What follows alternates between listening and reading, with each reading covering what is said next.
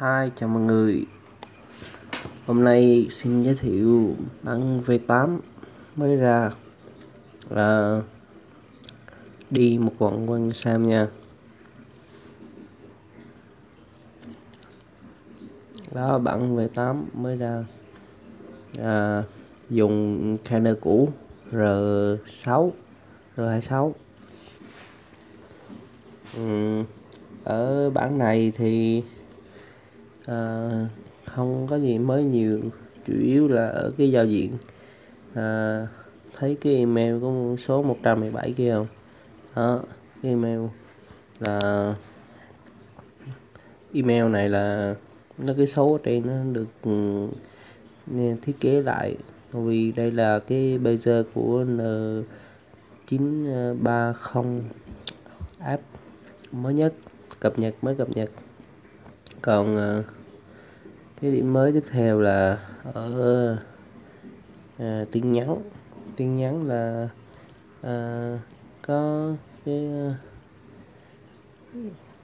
có cái hình người khác này. Rồi nói tiếp theo là cái đi một vòng quanh ROM ha, cho mấy bạn chưa biết. Đây, vào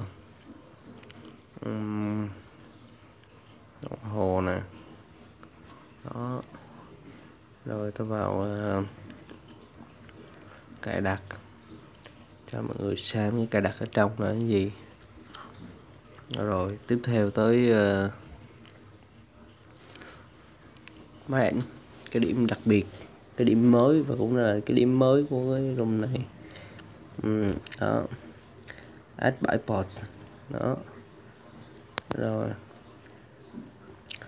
tiếp theo là cái điểm sửa chữa. Ở đây là cái sửa chữa nhập bằng bút mà mấy bạn kia bạn chê miết thì mình đã support, mình đã nhắn tin cho bên phía mod room sửa chữa, cho nên là giờ nó đã sửa được cái lỗi đó rồi.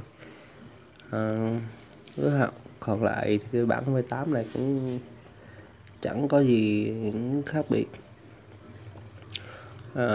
Các bạn cứ có thể thử cái mã pin để khóa mã pin á, để cho là thử xem là cái máy có bị khóa giống như hồi V7 không. Có nhiều bạn bị, nên giờ các bạn thử xem rồi báo lại cho mình nếu bị. Đó là cái bản mới. Còn mình xin nói thêm cái mới là cái nhạc này có mấy bạn chưa biết thì mình giới thiệu thêm. Lúc bạn mở lên đó là cái ở dưới này, nó màu y chang với cái màu bìa của album. Nếu đổi bài nha, đó, nó đổi vào màu sắc, màu lam này nè.